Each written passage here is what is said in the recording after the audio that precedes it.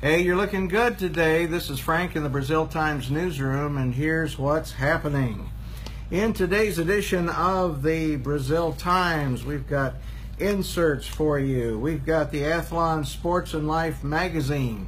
So if you're into sports and life, you might enjoy that. On the front page, it says Fast and Furious with Arizona Cardinals All-Pro Patrick Peterson, horsepower players, athletes, and their cars.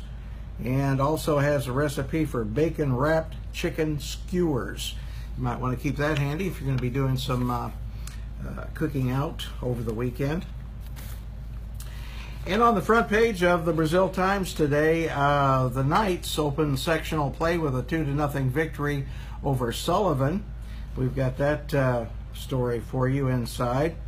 And diplomas in hand, graduates celebrate their individual journeys. And we have a story here about Cumberland Academy and their graduation that happened last night. So you might want to check that out as well today. Grass, a growing problem for Brazil. A lot of property owners, and there are a lot of rental properties in the city of Brazil. Those property owners aren't keeping their lawns up. And according to Mayor Brian Wyndham, it's a problem for the city. The city mows the grass, and then they have to bill the property owners. If the property owners don't pay, they put a lien on the property, and the property, if sold, will collect the lien at that time.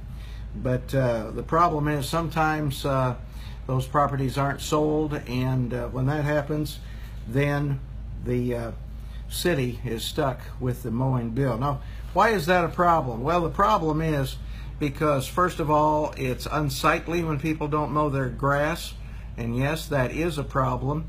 And second of all, if the grass is allowed to just grow, it becomes a health hazard as well as unkempt property, a site problem as well. Hey, Lori Ann Brown's here. Good to see you this morning, Lori Brown.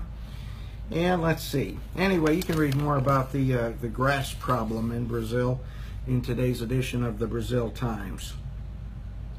Annunciation. The Annunciation Angels had their preschool graduation, and that's going to be the last class to graduate from Annunciation preschool. So that's goodbye. It's going to mark the end of an era for the Annunciation Angels. You can read about that. Kind of a sad story, bittersweet story.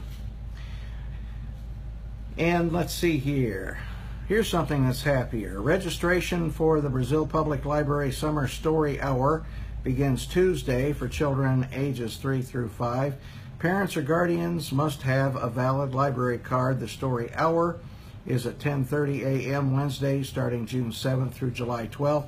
And the Library Summer Reading Club sign-up begins June 1st. Parents or guardians must also have a valid Brazil Public Library card. No card is needed for the weekly programs on Wednesdays at 1:30 p.m., and that begins June 7th. And we have a schedule of those special programs that are in there as well.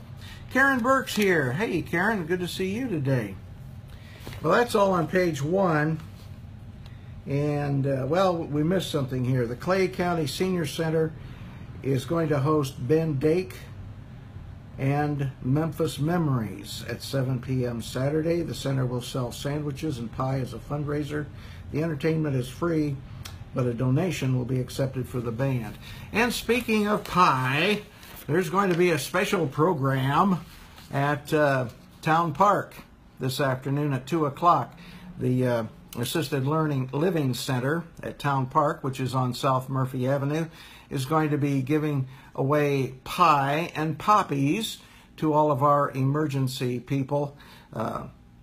Trying to think what Lydia told me. Lydia Elmore was the organizer of it. She was telling me on the phone yesterday they're going to have pie. They're going to be giving away handmade poppies. And this is for, I'll probably miss somebody, Lydia. Sorry about that, but I'll try here.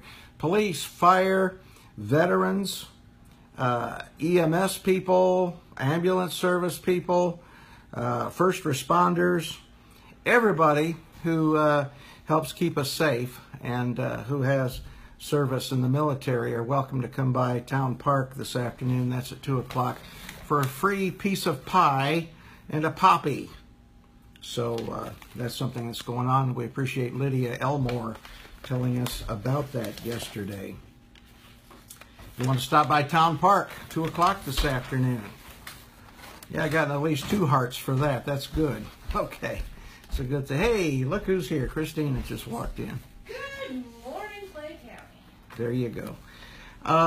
Inside today's edition of the Brazil Times, we have a photo of the 15 graduates from Cumberland Academy and adult basic education classes. We have a picture of Mana Mace. Brazil Rotary Club had a brush with royalty in the form of 500 Festival royalty when 500 Festival Princess Mana Mace visited for its May 17th new luncheon meeting at the Brazil Family Restaurant. Mace is a student at St. Mary of the Woods College and past Rotary International Youth Exchange student to Slovakia.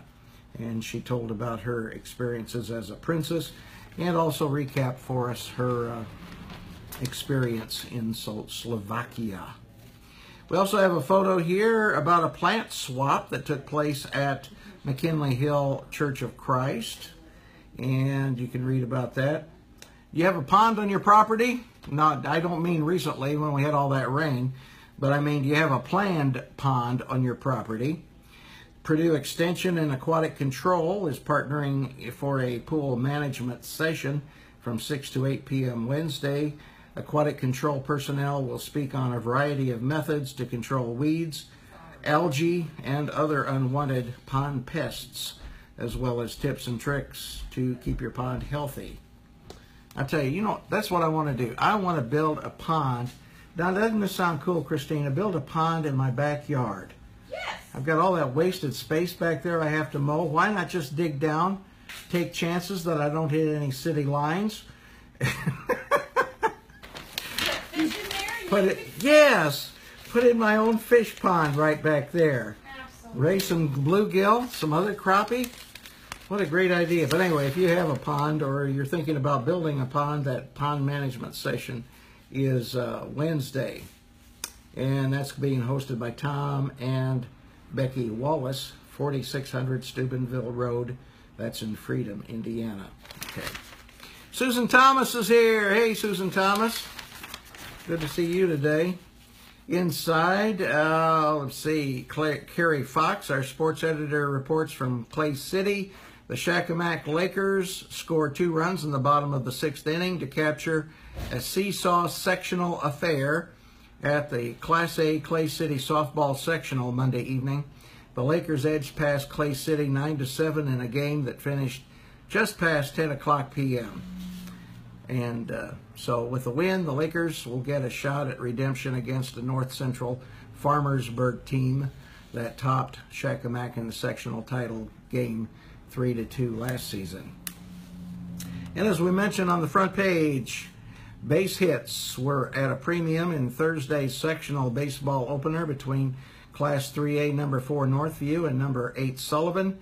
As expected, the Knights and Golden Arrows went with their ace pitchers. The Knights scratched out just 4 base hits in the game, but made the most of them in coming away with a 2-0 victory to advance to Monday's 10 a.m. semifinal.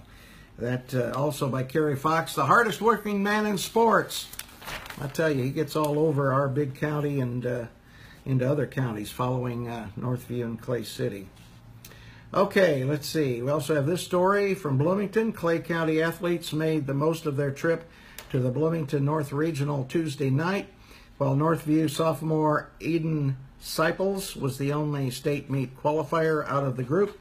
There were plenty of excellent efforts as well, and you can read all about that. Now I got to check out my kids with Family Circus. My little buddies here. Dolly's in this one. Here we go. Dolly, it looks like she's trying to do toe touches, and she says, "I can't do it. My skin doesn't want to keep stretching." Oh, Dolly, it only gets worse. Don't worry about that. You'll have to keep struggling with that all your life. Your skin stretching enough to get where you need to be when you're doing calisthenics. All right, and more color photos and more sports on the back page. So be sure and check it out. I hope you have an outstanding Memorial Day weekend. We plan to, and I'll just look forward to seeing you next time we get together. Susan Thomas says, happy Friday. I'm waving at you, Susan. Hi. Wave back. There you go. Somebody told me one time that I waved at them, and they waved back at their phone and then realized, well, you know. But anyway, glad to see all of you today. Have a great one, won't you? Bye-bye.